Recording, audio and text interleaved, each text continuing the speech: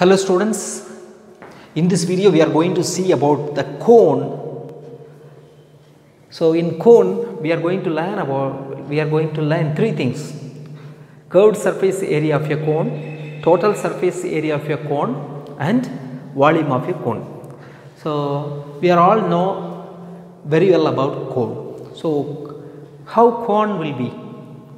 So what is this? It is a circle. So this is the center of the circle. So this is sector, this is minor sector, and this is major sector. We will cut along through the radius. So if we take any one sector of a circle, so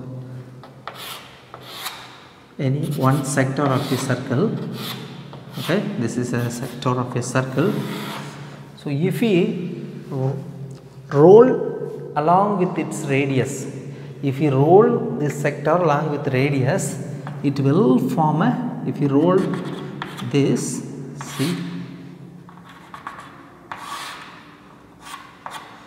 for your understanding I am just explaining.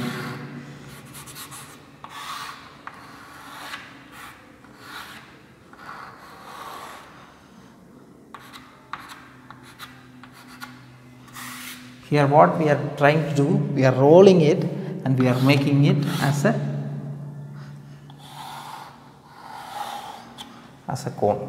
So if you take any one sector of a circle and roll that sector along with its radius, then when these two, exactly these two will be same because they are radius, they are equal. So when it becomes a cone, the slant height, the radius of a sector become the slant height. It will be denoted by L. Actually L is radius. Okay. So this is the general structure of the cone, and this will be the base radius of a cone, and this is height of the cone. Okay, this is the cone. So when we think about the curved surface area of a cone, except this bottom area, only we have to find the curve area. Okay. So CSA of a cone.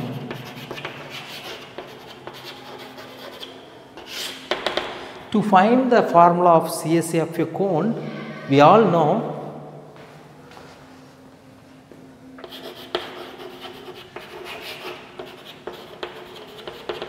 area of a circle, the ratio of area of a sector and the area of a circle will be equal to the length of the arc by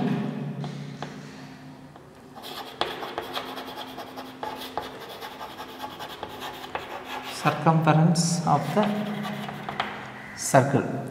So the area of a sector, so if we roll this sector, it will form a cone. So the curved surface area of a cone must be the area of a sector. So this is the CSA of a cone. So area of a sector is equal to length of the arc divided by circumference of a circle into this area of a circle. So the length of the arc we can take it as S, that is 2 by R, we can substitute later. Then the circumference of a cone is 2 by R. Here the radius R becomes the slant height. So 2 pi L, then the radius 2 pi R becomes L, so 2L square, sorry, pi r square. So area of a circle is yr square, the r radius becomes the slant height by L square. So this is 2 by r, the length of the arc is 2 by r. So 2 pi r by 2 pi L into pi L square. So this pi will be cancelled, 2 will be cancelled, L and L square will be cancelled, remaining this r into pi L. Therefore CSA, area of a sector, this area of a sector, the same sector with the same surface become the CSA of a cone. So area of a sector equal to CSA of a cone pi r L, same only. So this is the area of a curved surface area of a cone. So you have to keep this formula in your mind. CSA of a cone is pi r L. Pi is 22 by 7, radius, base radius r, and L is slant height, this slant height. Okay, clear. Then what about TSA? I will do it here. See, TSA is CSA plus the curved surface area plus this bottom area plus bottom. So TSA of a cone, CSA pi r L plus the bottom is like a circle. So pi r square. What are the common things? Pi r into L plus r, square unit. So this is the formula TSA. Then what about the volume of a cone? I will explain here. Volume of a cone is equal to, see, I want to say one thing. Cone, then this one more cone is here.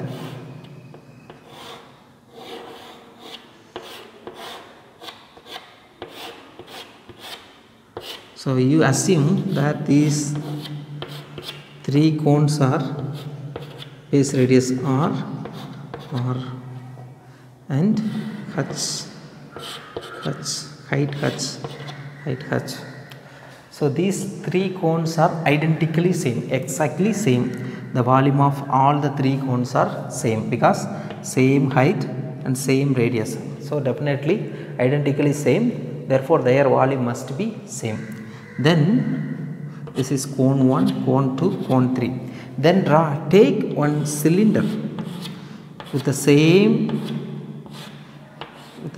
base, here also radius with same base radius, but it is with same height, but it is a cylinder, same height, same radius, same height, same radius, same height, same, all these three height is same, all these three base is same, base radius is same. So what will happen if we put this first cone into this, if you put this first cone into this thing, cone 1, cone 2, then cone 3. So the volume of this cylinder will be equal to sum of the three cones will be equal. So 3 times area of a cone, I am going to write here, 3 times 3 into volume of a cone will be equal to 3 times the volume of a cone will be equal to volume of cylinder. So volume of cone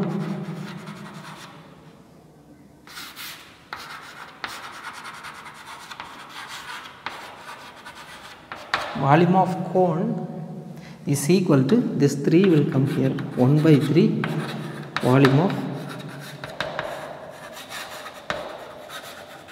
cylinder. So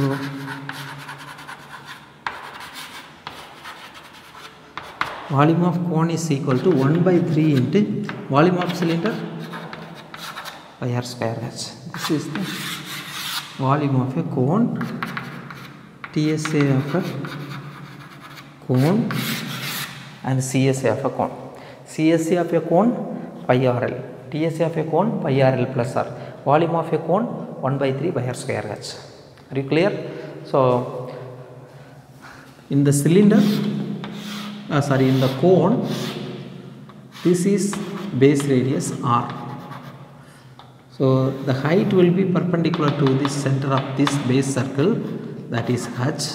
This is slant height. Slant height. And this is altitude or actual height. This is base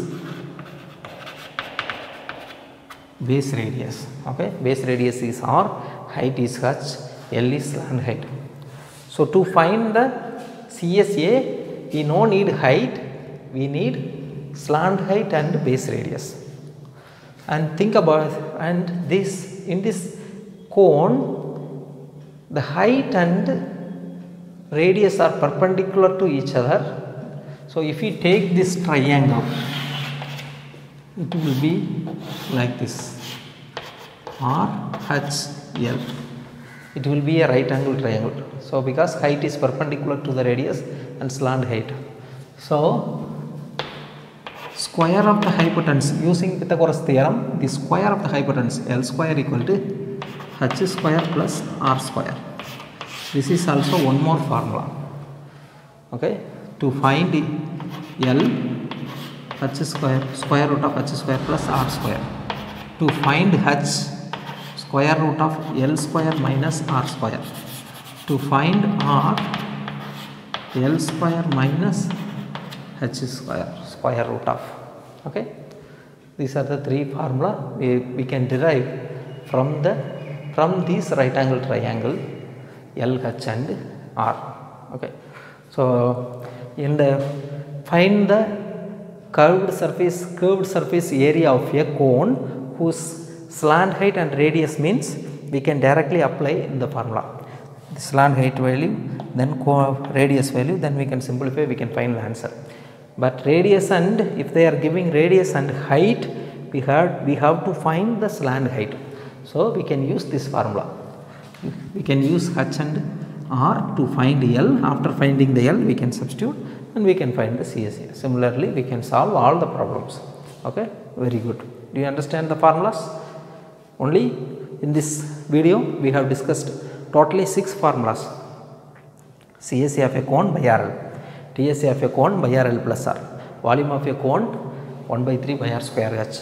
Then using that right angle triangle, slant height is equal to square root of H square plus R square. H is equal to L square, square root of L square minus R square, and R is equal to square root of L square minus H square. L is slant height, H means height, R is base radius of a cone. That's all, very simple. So in the exam mainly we will use the formula. So we have to keep the formula in our mind. Whenever we need, we can apply the formula and we can find the answer. Okay, good. Thank you.